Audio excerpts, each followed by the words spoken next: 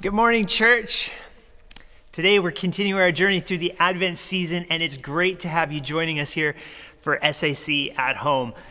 Would love to have you take a quick moment to say hi in the chat. Last week we had some lively discussion around our favorite Christmas movies and TV shows. It would appear that we were unable to come to a consensus as to the greatest one of all time, but we had a lot of fun. I know for myself, I was able to carve out some time this week to watch It's a Wonderful Life for the first time ever. But that chat feature's there. We would love to be able to interact together during the course of this service. How often do you get to have a conversation while the preacher's preaching, right? As we prepare for what is probably one of the most unique Christmas times that we will ever experience in our lifetimes, we want to let you know that we are going to be hosting an online Christmas Eve service at 7 p.m. on December the 24th. While we will miss being together in the building, drinking our hot apple cider and singing together while we hold our lit candles and spill wax all over the place, we are going to try to do that in a virtual sense. Well, maybe don't spill the wax in your own house. We are looking to create a way for us to be able to worship together on Christmas Eve. We're going to have an online service where there will be some Christmas songs. We will light our Advent candle, and you'll get to see some familiar faces. And our hope and prayer is that this will be an encouraging connecting point for you in this season where many of us are going to be missing connecting with others. But this is where you come in. We would love to have you participate with us. We are looking for volunteers that would help us light our Advent candle and do the Advent reading. All you need to have is a video camera and a candle. That doesn't even need to be anything fancy. What you're going to do is you'll receive a script from us. You will record yourself reading the Advent reading and lighting the candle, and then you'll submit that video. We're going to compile the videos, and we're going to take portions of each and every one of them to make a video montage that will help us light the fifth candle of Advent, which is the Christ candle. If you'd like to participate, send me an email.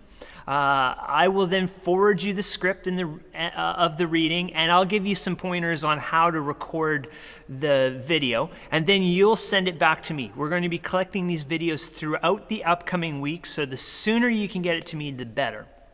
But we're just trusting that this will be a great opportunity for us to worship together virtually this Christmas Eve. And we'll still sing songs. You can still light your candles. Just be careful with the wax, okay? That is a pain to clean up. While you're at it, if you are looking for an opportunity to participate in another upcoming service, on January the 3rd, we're going to have Story Sunday. This is an opportunity for us to share what God's been doing in our lives. We're encouraging you to record a 2 to 3 minute video clip of what God's been teaching you. Perhaps there's something that He's impressed upon your heart lately. Maybe you joined us for our online alpha or one of our other online studies, and God was really working in you, and you'd like to share that with your church family so that we can be encouraged as well. Film that, send it in to us. The deadline for those videos is this Wednesday, December the 15th. We'd love to be able to include you in that service on January 3rd. Great opportunity for us to celebrate together as we start off 2021. Finally, I want to let you know that in the new year, we have a brand new online connecting opportunity that will begin on Wednesday, January 27th. It's going to be an 8-week series called Discipleship Explored, and it's going to take us on a journey into the book of Philippians and help us to unpack what it means to be a follower of Jesus.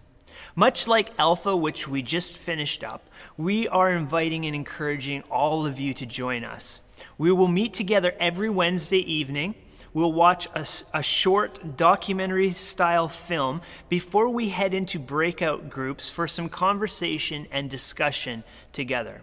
Now, if you're already part of a city group, I'd strongly encourage you and your entire group to consider joining us.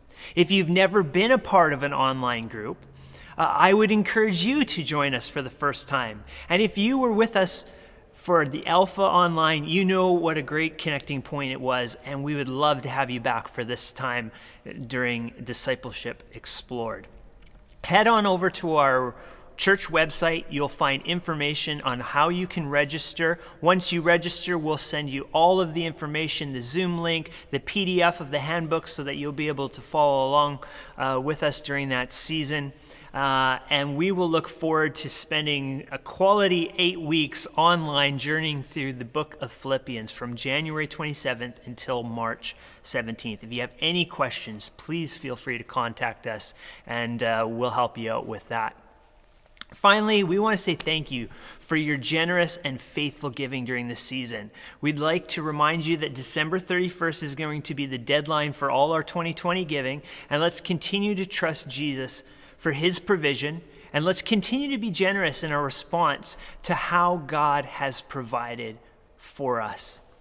I would just like to invite you to pray with me now. Father God, we are grateful this morning for all that you are doing in our midst. We know that this is a unique season. We know that there are challenges, and yet we know that, God, this does not caught you by surprise, that you desire to do a work in our lives. We pray this morning that through the work of your Holy Spirit, that we would be open to following your leadership, what it is that you'd like us to do, how it is you'd like us to respond. May we be able to reflect on Jesus and what his arrival means for us.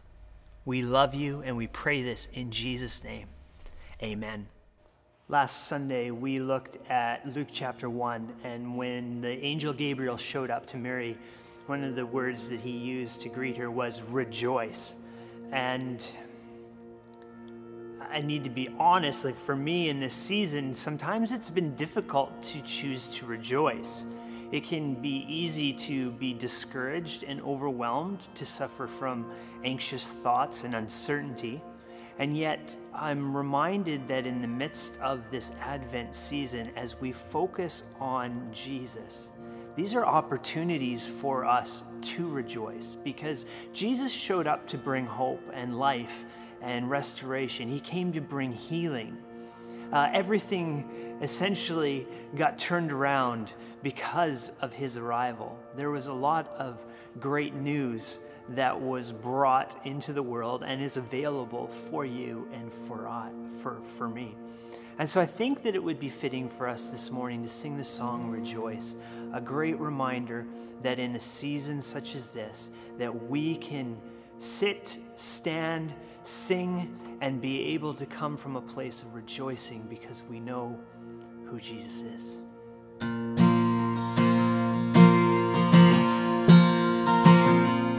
Come and stand before your Maker, full of wonderful fear. Come behold his power and glory, yeah, with confidence draw near. For the one who holds heavens and commands the stars above is the God who bends to bless us with an unrelenting love. Rejoice, come and lift your hands and raise your voice. He is worthy of all praise. Rejoice, sing the mercies of the King, and with trembling rejoice.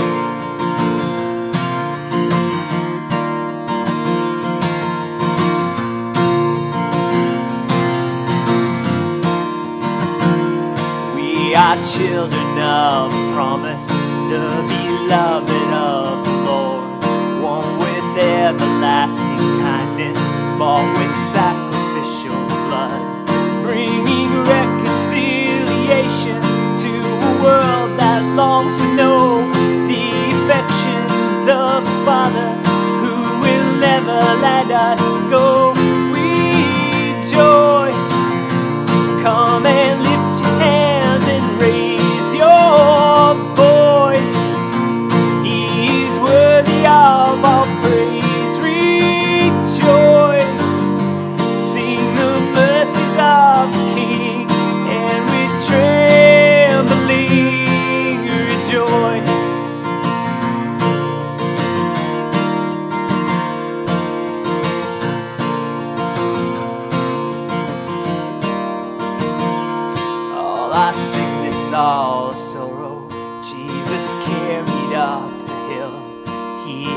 walked this path before us. He is walking with us still, turning tragedy to triumph, turning agony to praise.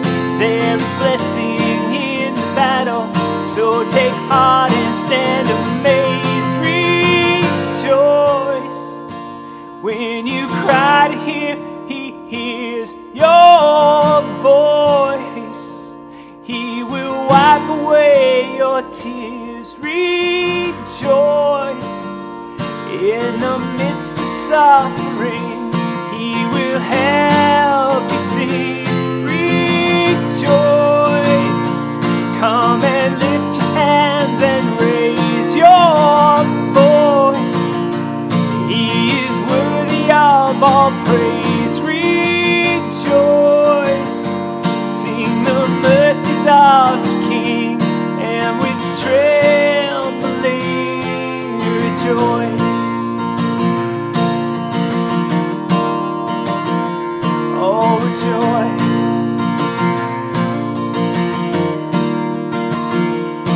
He brings good news, so we choose to rejoice.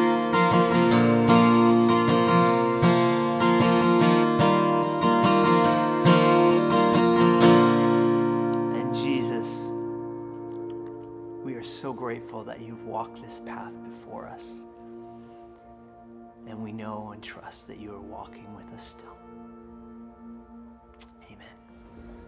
Good morning, SAC family. We are the Wizdans, and we will be leading us through the lighting of our third Advent candle today. In addition to the candle of hope and the candle of love, this morning we light the candle of joy. We are reminded today that Jesus' arrival brings great joy. Please listen to these words from Scripture. Luke 2:8 to 10. That night there were shepherds staying in the fields nearby, guarding their flocks of sheep. Suddenly, an angel of the Lord appeared upon them, and the radiance of the Lord's glory surrounded them. They were terrified, but the angel reassured them. "Don't be afraid," he said. "I bring you good news that will bring great joy to all people."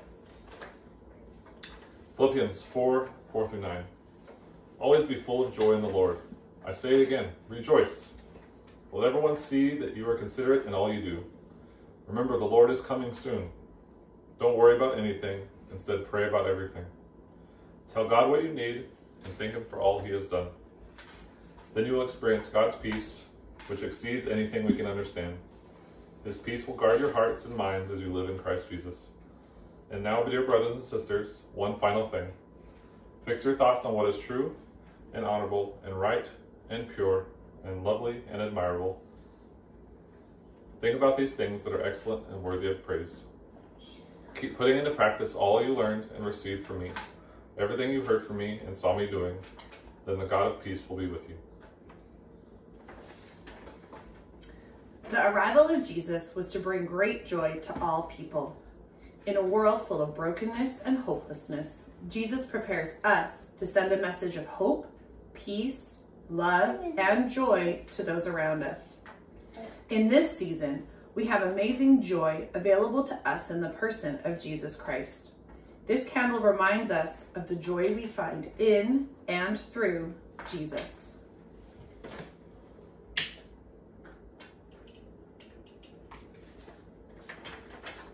Let us pray. Our Father in heaven, thank you for the good news that is your Son, Jesus. Fill us with your Spirit and allow us to experience true joy as we follow Jesus. Amen. Church, we trust that each week as we are able to worship together via this online setting, that you're able to enter in. And I know it's a challenge for many of us, and it's a little different than normal, but we can trust that God's in control and that God can use these times. He can reveal truth to us. He can allow us opportunities to respond to Him. And we trust that you've been able to worship well from your home in this season. One of the challenges I've found as a pastor is that it's hard to know what to do when it comes to recording content and when we have times where we make mistakes or something doesn't work out. And we had that happen recently. We had a small team at the church, myself, Brian, Jason, Jeremy, Rob, and Kyle, all socially distanced, following our safety protocols, and we recorded an entire worship set. And then we found out that while the audio worked, the video did not work. And while it was tempting for me to say, well, we'll have to do it all again or we'll come up with something else, I was really challenged that no, that perhaps God wants to use that. And I think it'd be a great way for us to be reminded that in seasons such as this, we're aiming for being present over being perfect. We are still trying to do our best, and we're growing, and I trust that we'll get better at things that we do, but I think that it's a great offering for us this morning to be able to present, what our team got together, a worship moment, so to speak. So you're going to see the lyrics on the screen. It'll be a static background. You see a Christmas thing, but you know the voices for many of you. You've seen them play before, and my hope is that this will be a great opportunity for us to worship together, even though you may not actually see the band. Join us in singing this song.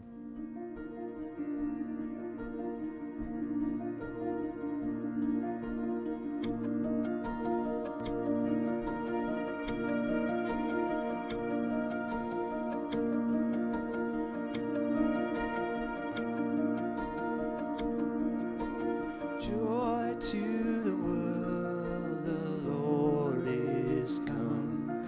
Let earth receive a King.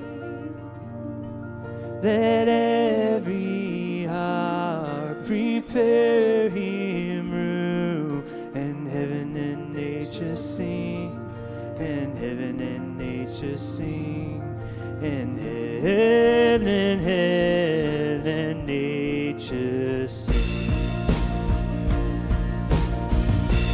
We will sing, sing, sing. Joy to the world. We will sing, sing, sing.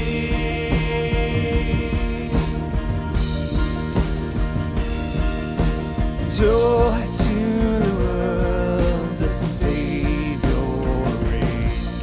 Let men their songs implore, while fields and floods, rocks, hills, and plains repeat the sounding joy. Repeat the sounding joy. Repeat the sounding joy. We will sing, sing, sing. Joy to the world. We will sing, sing, sing.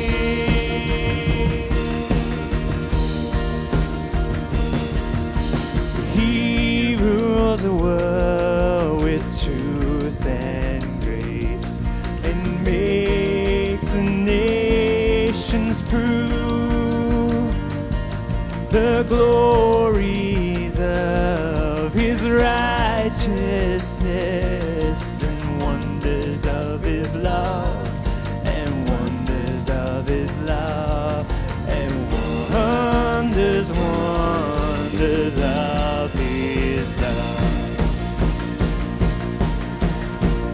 We will sing, sing, sing. Joy to the world. We will sing, sing, sing.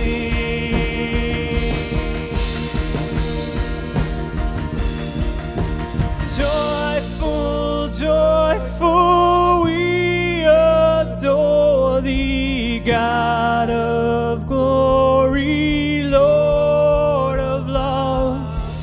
Hearts unfold like flowers before thee, opening to the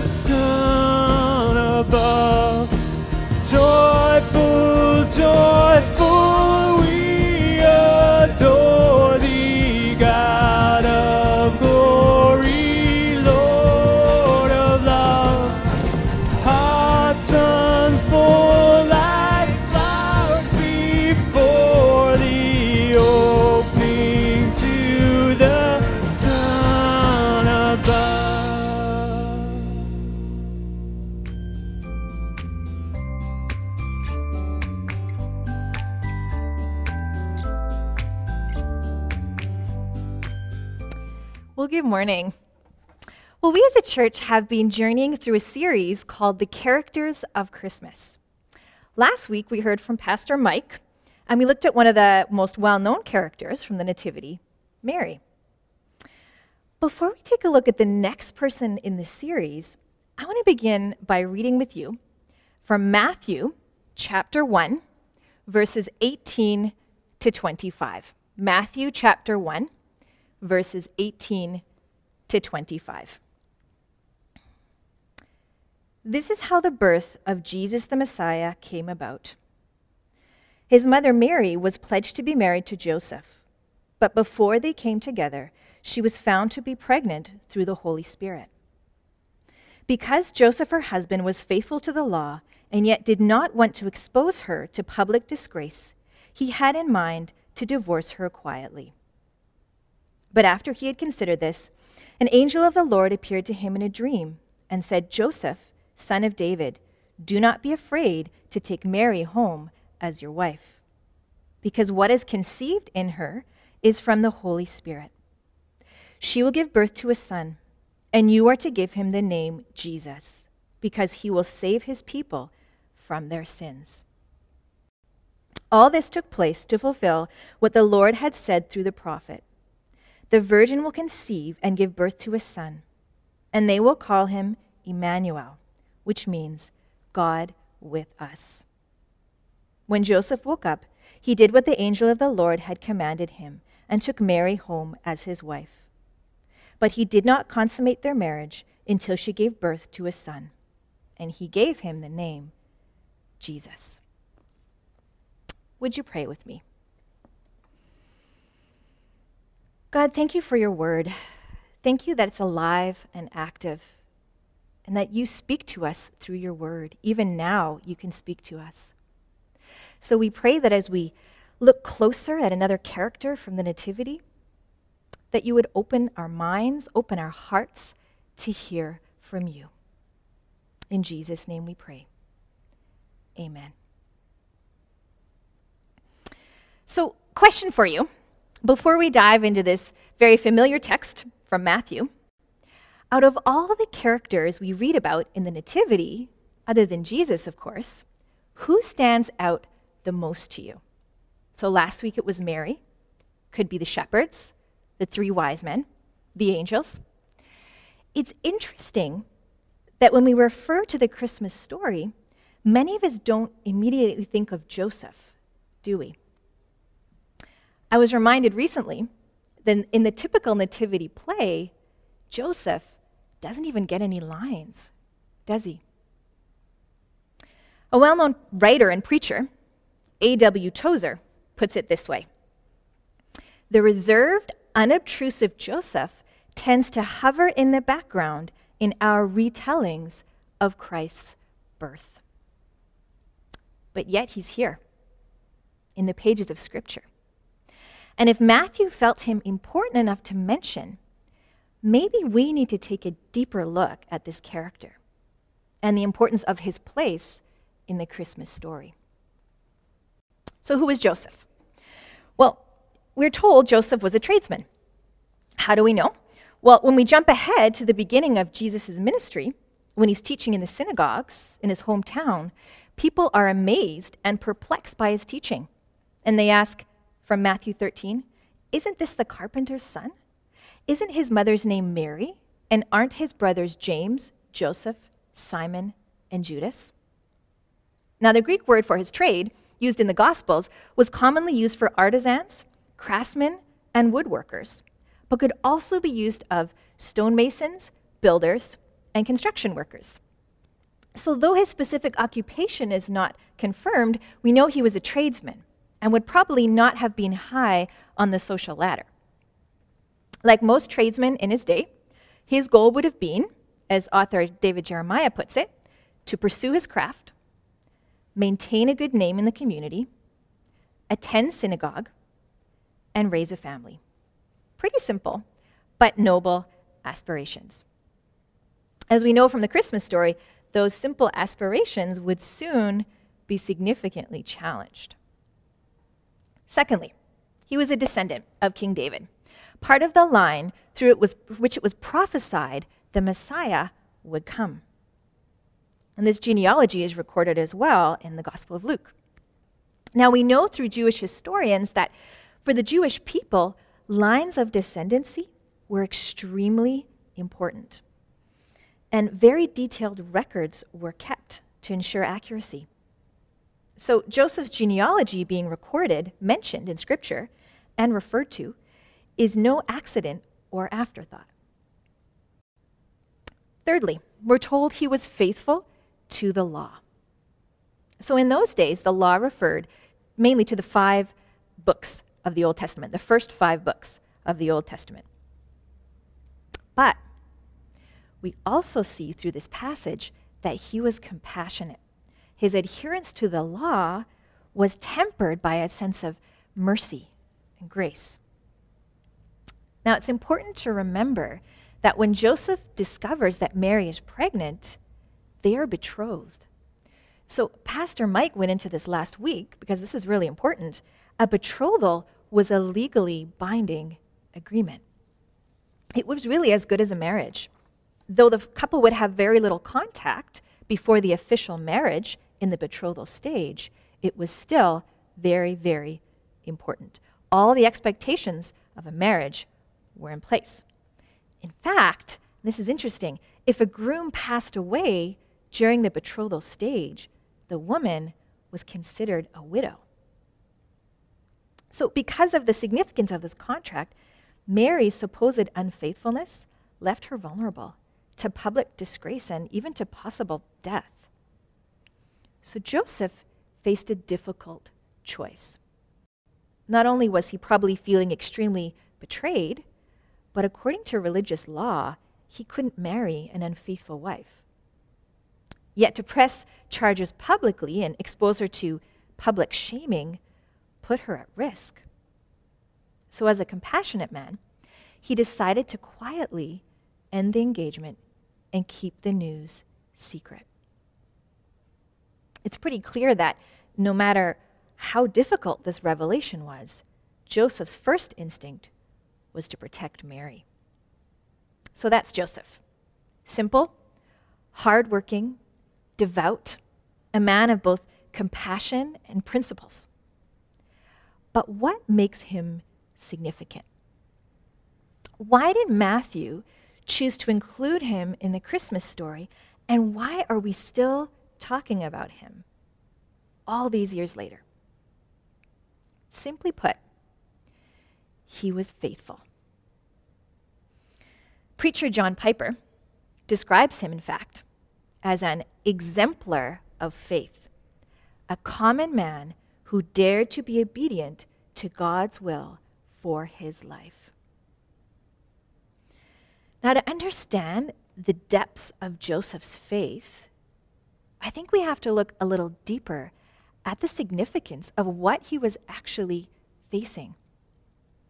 Let's just consider that prospect for a moment. First of all, as part of a shame and honor society, Joseph could face rejection from the community. Their society would assume either that Mary had been unfaithful to Joseph, or they had both been unfaithful to God.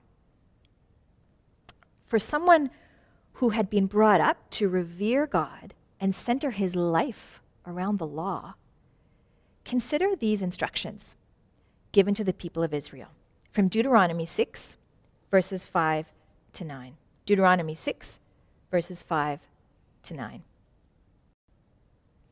These commandments that I give you today are to be on your hearts. Impress them on your children. Talk about them when you sit at home and when you walk along the road, when you lie down and when you get up. Tie them as symbols on your hands and bind them on your foreheads. Write them on the doorframe of your houses and on your gates. So for an honorable man like Joseph, even the appearance of flouting this law would have been heartbreaking, really. Not to mention the prospect of being rejected by his community. Secondly, he was giving up his rights to self-determination. Clearly, He is not in control of this storyline. Tim Keller makes an interesting observation. He notes that in biblical times, a Jewish father usually named his son, his child, showing that he was in fact master of his home. But listen to what the angel says to him in our passage today. The angel says, "She will give birth to a son, and you are to give him the name Jesus." You are to give him the name Jesus. Joseph is not the one who chooses his name, and that's significant. Just as this son will not be Joseph's blood relative, Joseph won't even get to take part in a Jewish father's rite of passage, determining the name of his son. But thirdly, and most importantly, by legally taking on this child as his own, Joseph is stepping into very big shoes, isn't he? He is being asked to father the long-awaited Savior of the world. And this is something I think we often take for granted. I mean, we sing about it in Christmas carols every year. But let's just consider what that actually meant. See, throughout the Old Testament, prophets foretold the coming of a great Messiah who would rescue God's people from their sins and establish a kingdom that would last forever. In fact, there are more than 300 specific prophecies in the Hebrew Scriptures about the promised Messiah. I think theologian John MacArthur sums this up beautifully. He says this: "The central personality of Old Testament prophecy is the coming of a great king who will rule in God's promised kingdom. Over and over, we are told of a special individual who has the righteousness, the wisdom, the power, the authority, and the right to reign not only over Israel, but of the entire earth. This coming great king will have the power to bruise Satan's head, take back man's dominion that was lost through sin, and establish at last a kingdom on earth that will extend into eternity." Wow. That's a big weight for a father to carry, isn't it? Here are just a few of the Old Testament prophecies about the coming Messiah. From Genesis 3:15, God speaking to the serpent in the Garden of Eden about his downfall. "I will put enmity between you and the woman, and between your offspring and her offspring. He shall bruise your head, and you shall bruise his heel." Isaiah 7:14, "Therefore the Lord himself will give you a sign. The virgin will conceive and give birth to a son, and will call him Emmanuel, God with us." Isaiah 9, familiar Christmas verse, "For to us a child is born, to us a child is given, and the government will be on his shoulders, and he will be called Wonderful Counselor, Mighty God, Everlasting Father, Prince of Peace. Of the greatness of his government and peace, there will be no end." From Micah 5:2, "But you, Bethlehem, though you were small among the clans of Judah, out of you will come for me one who will be ruler over Israel, whose origins are from of old, from ancient times." And Isaiah 49:6, "I will make you a light to the Gentiles, and you will bring my salvation to the ends of the earth." But by the time of Jesus' birth, the people of Israel have been waiting for over 400 years with no word from God through his prophets. There has been silence from the end of the Old Testament to the beginning of the New Testament. There is still no sign of their Messiah. But now he has come. Joseph is being asked to step into the pages of God's redemption story by caring for the author of that story, the one who would conquer sin and death through the cross and establish his kingdom forever. The most history-altering, says Tim Keller, life-transforming, paradigm-shattering event of history.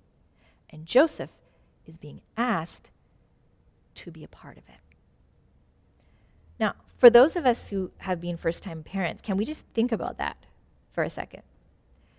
We all know what a responsibility parenting is. The feedings, the diaper changes, the sleepless nights, the worrying about health and maybe education in the future. Some of us are more organized than others. Now add to the weight of that an eternal kingdom. How do you wrap your head around that? Yet considering all that, the risk of being ostracized within his community, the loss of self-determination as he follows God's plan rather than his own, the weight of the responsibility as the father of the promised Messiah, Joseph chooses faith despite all that. Why?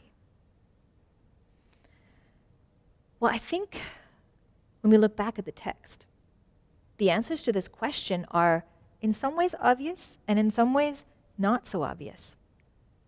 And this is the heart of what I want to talk about today. Why does Joseph choose faith? And what can we learn from his faith? Well, let's start with the obvious. First of all, Joseph has a dream. Not just any dream, but a dream that is actually a supernatural encounter. An angel of the Lord appears to him and says to him, "Don't be afraid. What is conceived is from the Holy Spirit, and this child will save his people from their sins." Now, it's interesting, when we look back at history, the Jews' distinctive view of God made them the people on earth least open to the idea that a human being could be God. I mean, the Jewish people couldn't even pronounce or spell the name of God due to his holiness. We know that in the Old Testament, when God encounters his people, often it's terrifying, isn't it? During one of Moses' encounters with God, this is one of my favorite stories. God, as he passes by, actually puts him in the cleft of a rock and covers him with his hand to shield his face. And he says, "You cannot see my face, for no one may see me and live." That's from Exodus 33. So this news that God has now come in the flesh is so wild, so paradigm shifting, that it necessitates God intervening. And he does so in a dream. We know that dreams were seen as a very plausible means of divine communication at the time. And we see that it certainly gets Joseph's attention, doesn't it?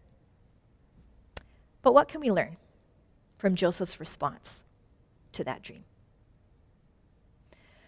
Well, Joseph's response to this dream shows us that faith is not just something that's defined or read about in a book.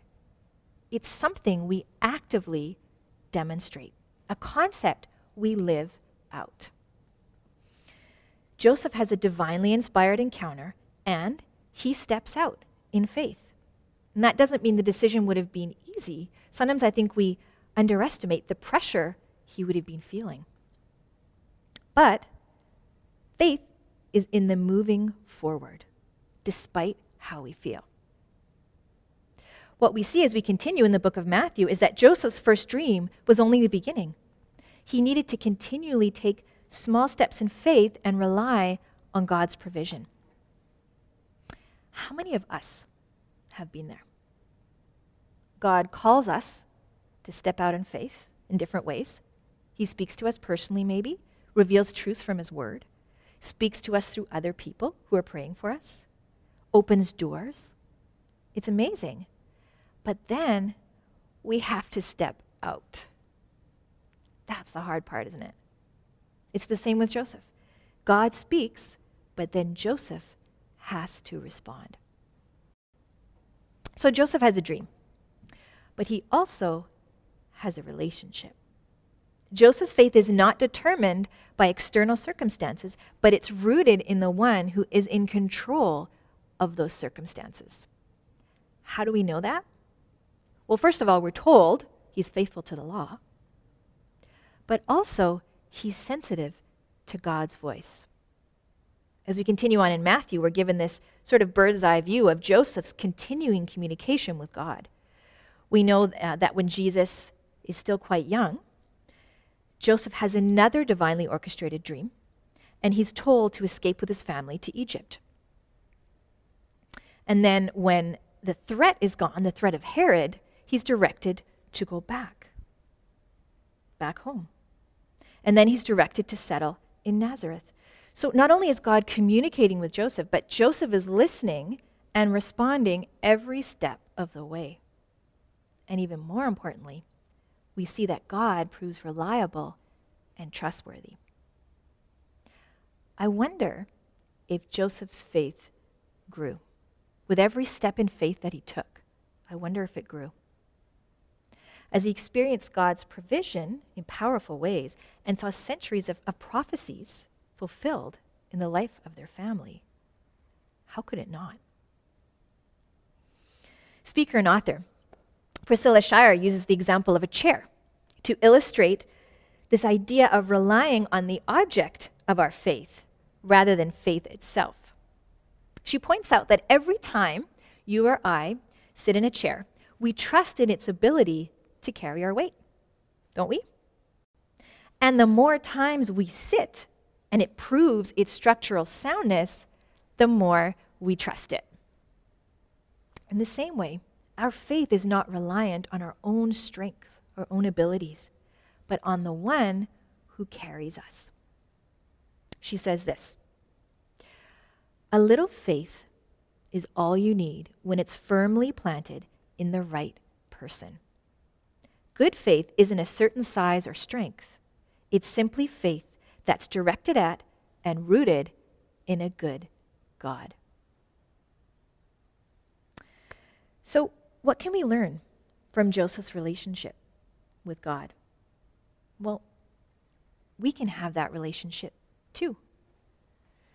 For us on the other side of the cross, as people justified through Jesus' death and resurrection, we now have the Holy Spirit, and through him, continuous access to God the Father.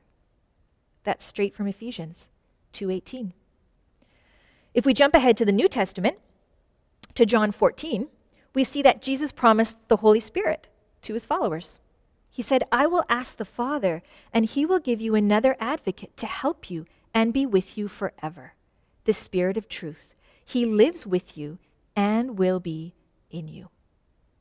So that same access Joseph had to God's guidance, we have it too, but in an even more profound way. We just have to nurture it. So I remember when I was a child, we went through a stage where my family decided to get rid of cable, which seemed like a good idea at the time, until we realized we had no access to sports, which I'm sure you can imagine didn't go down too well, especially with the males in our family.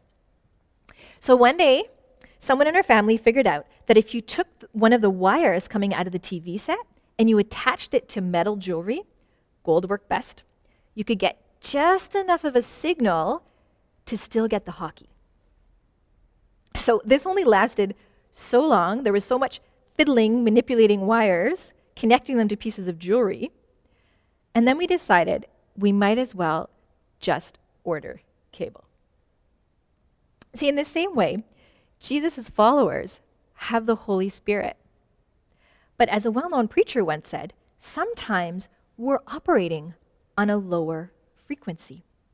When we spend time communicating with him, listening to him, we dial up that frequency. Joseph's communication with God is dialed up, so to speak. Why? Because it's consistent, and that relationship strengthens his faith. How much stronger should that connection be for us who have the Holy Spirit? So Joseph has a dream, and he has a relationship. But his faith is also rooted in a story, God's story. His faith is rooted in the knowledge that he is part of a much bigger story than his own. Looking back at Matthew 1:22-23, it says this: all this took place to fulfill what the Lord had said through the prophet. The virgin will conceive and give birth to a son, and they will call him Emmanuel, which means God with us. That's the heart of this story. The God who, as Tim Keller puts it, is infinitely holy, so our sin could not be shrugged off, and infinitely loving, had to come himself and do what we couldn't do. God's justice and his grace intersect in the person of Jesus, and they intersect at the cross. And Joseph is invited to be a part of this beautiful redemption story. But here's what I struggle with sometimes, if I'm being honest. In hindsight, we know that Jesus goes on to fulfill his mandate on earth. He heals the sick, raises people from the dead, even preaches about the coming of God's kingdom, and even shares with us a foretaste of a renewed heaven and earth. He teaches about the forgiveness of sins, and ultimately, in an act of extravagant grace, he dies on the cross to pay for ours. He rises from the dead on the third day, overcoming the power of sin and death, and gives us the gift of the Holy Spirit as our comforter, our helper, as the manifestation of his power on earth. But Joseph doesn't get to see it. He doesn't get to see the rest of the story. We know from the Gospel of Luke that our last record of Joseph is when Jesus is 12 years old, and Joseph takes his family to Jerusalem for the Passover. The man who embraced Jesus legally as his son, despite not being his flesh and blood, who would have given his son his first lessons on the law of God, who lived his life by faith while not fully understanding, doesn't get to see the fulfillment of God's promises. That's tough, isn't it? But isn't that the space we live in right now? I mean, here we are, waiting for a vaccine to end this pandemic, waiting for the wave to end, for a return to normalcy. Maybe some of us are waiting for our financial situation to turn around, for our health situation to be resolved. Maybe some of us have lost loved ones this past year, and we're in that space where we know we'll see them again, but not yet. Maybe some of us are even feeling a little disappointed in God. Have you been there? On a larger scale, all of us are waiting still for the return of Jesus, for the new heaven and earth he'll bring. Romans 8:22 says, "We know that the whole creation has been groaning as in the pains of childbirth right up to the present time." Isn't that the truth? We are all living in the in-between, in the not yet. You know, in the New Testament book of Hebrews 11, starting at verse 1, the author looks back at a long list of people who encountered God in powerful ways, kind of the who's who in the Bible stories we grew up with. And the author says this about them. Now, faith is being sure of what we hope for and certain of what we do not see. This is what the ancients were commended for. And he continues with a long list of examples of God followers who walked by faith. But then he says this in verse 13. All these people were still living by faith when they died. They did not receive the things promised. They only saw them and welcomed them from a distance. Wow. How do we live in the present, look forward to the fulfillment of God's promises, when the word is sometimes not yet? For those moments when it's hard to see beyond our own messy, complicated stories, when we can't see his redemption story at work, how do we move forward? How do we, like Joseph, walk in faith? How do we trust that there's a larger story at work beyond even our own stories? Well, this is a complex question, but I believe Scripture does have a few things to say about it. I want to take just a moment to look at a few things Scripture has to say about how to walk in faith before I close. First of all, we're told to read his promises in his word. Can I just be honest here? Sometimes I feel like this is something we're told so often in church that it can start to sound kind of cliche. It kind of rolls off the tongue, doesn't it? But I want you to hear something this morning. Any time that we point you to Scripture, and any time we point ourselves to Scripture, we really mean it. This is not just a book of history, of law, poetry, genealogies. It is, of course, but it's inspired by God. We're told it's God-breathed. I love that line. That's from 2 Timothy 3:16 and 17. It's alive and active, Hebrews 4. And I can't tell you how many times God reaffirmed his promises to me and to those I know through his word. So there was a point in time when my family and I were going through a period of transition, and I struggled with fear. You know, I think sometimes, maybe you can relate, there are times when we fear reading God wrong. At least I've gone through that. We fear ending up on the wrong path. Like if we make a mistake, God will somehow abandon us, as if he's looking at us and saying, that path? Really? On your own there. I think if we're to be honest, sometimes that's how we feel, isn't it? But during that part of my faith journey, reading promises from God's word kept me grounded. There are times when all I could do, and everything I could do, really, was sit and read his promises aloud. One of his promises that became very personal to me was from Psalm 139, 7-10. And it's this: where can I go from your spirit? Where can I flee from your presence? If I go up to the mountains, you are there. If I make my bed in the depths, you are there. If I rise on the wings of the dawn, if I settle on the far side of the sea, even there your hand will guide me. Your right hand will hold me fast. This verse became so important to me that I now actually wear it around my neck. And God continues to be faithful with that promise. What's your favorite promise from God's word? Share it if you're able in the chat. Secondly, we're told to remember and record his fulfilled promises. The Bible often talks about the importance of remembering God's faithfulness.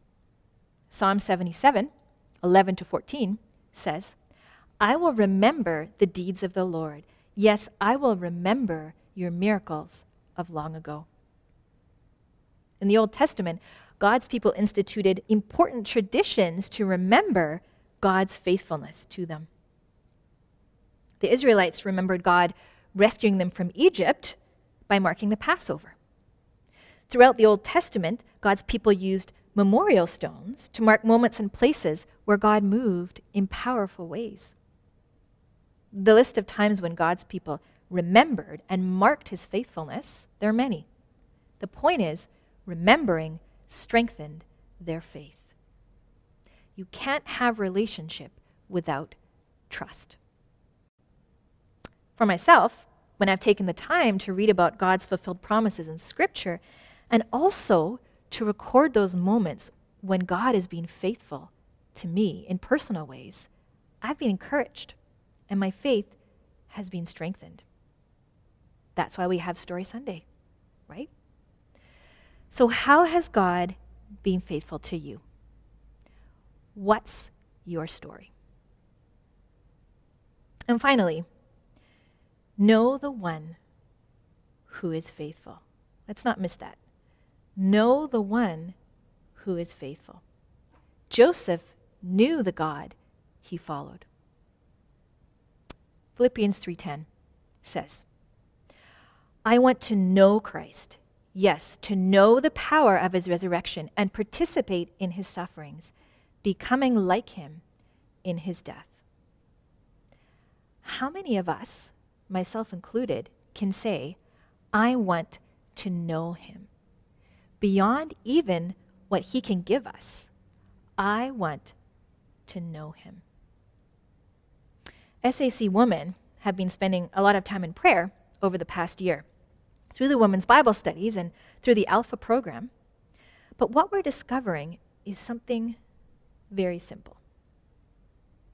The more time we spend with God, the stronger our relationship with him becomes. Mother Teresa had such a simple way of putting things. She once said this: God speaks in the silence of the heart, and we listen. And then we speak to God from the fullness of our heart, and God listens. And this listening and this speaking is what prayer is meant to be. I wonder if sometimes we overcomplicate the process of prayer. I mean, the creator of the universe, he promises that when we listen, he'll speak. And when we speak, he'll listen. It's really that simple. How serious are we about knowing God? I mean, knowing him personally.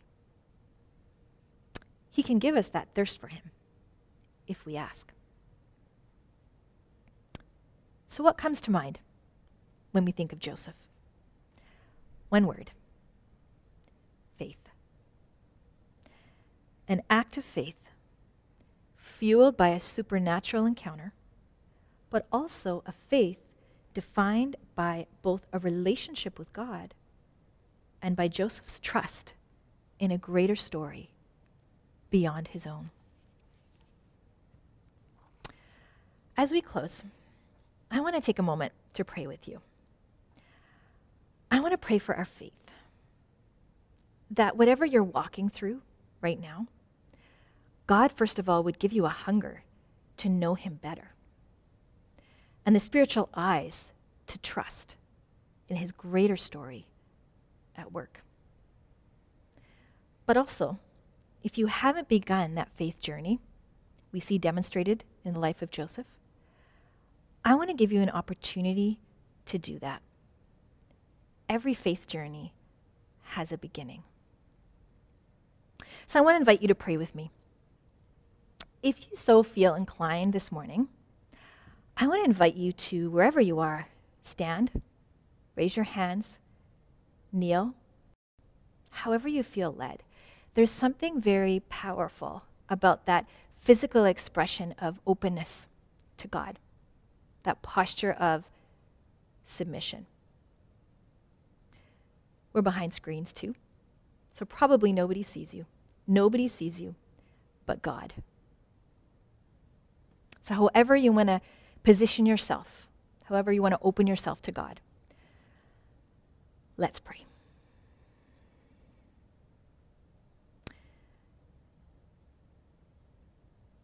God, thank you for the example of faith we see in Joseph.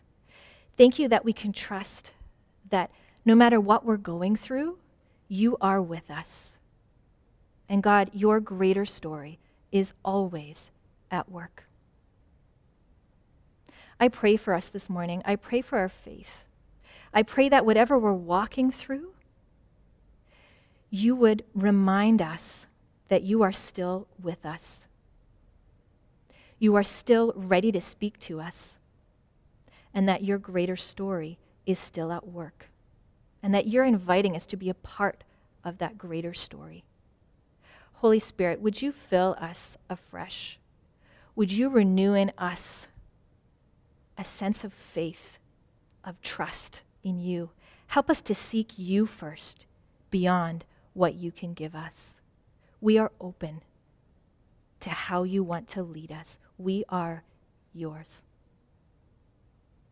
And for those of us who don't know you, God, would you help them to pray this prayer with me right now. Jesus, thank you for dying on the cross for me.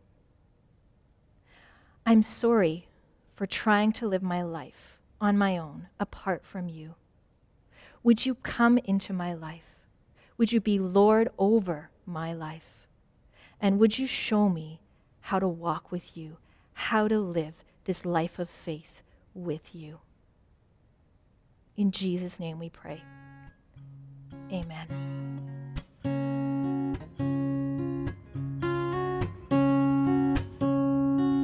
Joyful, joyful, we adore thee, God of glory, Lord of love. Hearts unfold like flowers before thee, opening to the sun above. Melt the clouds of sin and sadness, drive the dark of doubt away. Giver of immortal gladness, fill us with the light of day.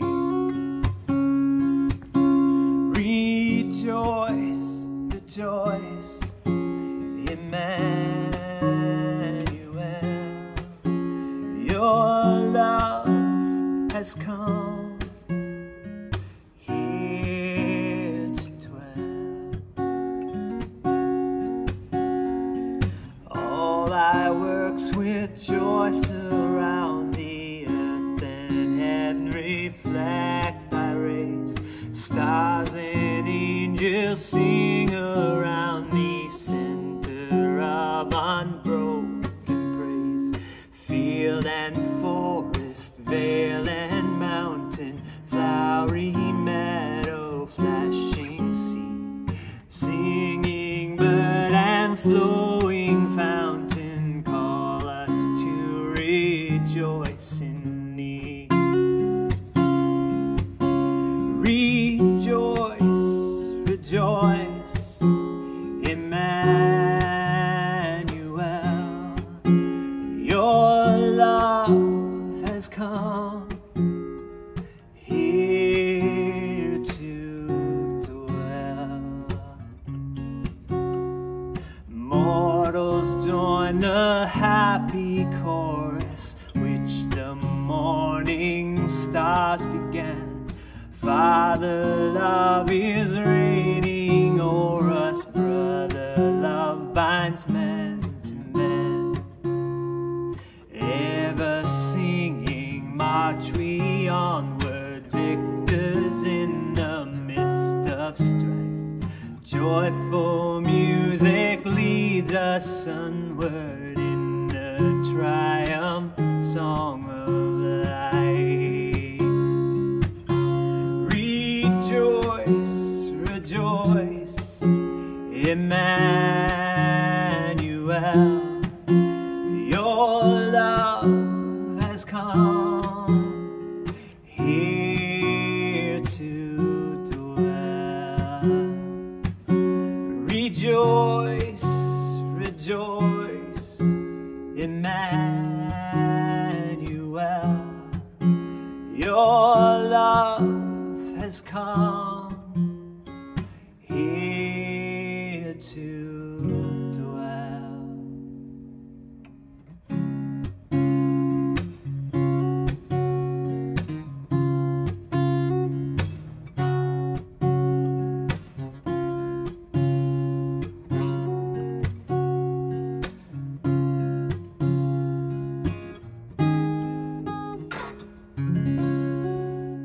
Church, thanks for joining us this morning.